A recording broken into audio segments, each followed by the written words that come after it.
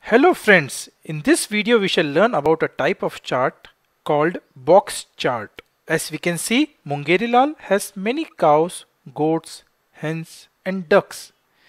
We can easily show how many animals of each kind he has through a box chart. We draw a line.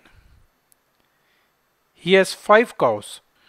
To represent 5 cows, we stack up 5 boxes one above another and write the animal name below it. Say he has 4 goats. We stack up 4 boxes to represent goat.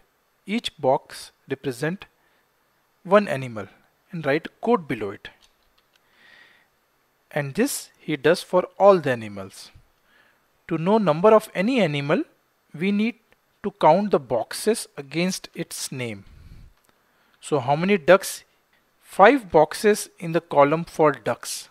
So he has 5 ducks. How many hens? 9 hens. Now say he bought one more cow. So add 1 box in the column for cow to represent the 6th cow. But one hen was taken by a fox. So we reduce 1 box from the column for hen, as he has 1 lesser hen. After 1 year, the chart looks like this. We can easily compare it with the previous year chart to see how much his farm has grown. Like he has 7 cows now. 1 cow has increased this year. He has 6 goats now. Means 2 goats have increased compared to last year. The number of hens remains the same, but number of ducks have decreased from 5 ducks last year to 2 now.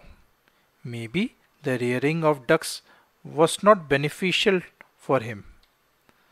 So this way the box chart is a very simple way to represent data and anyone can understand it easily.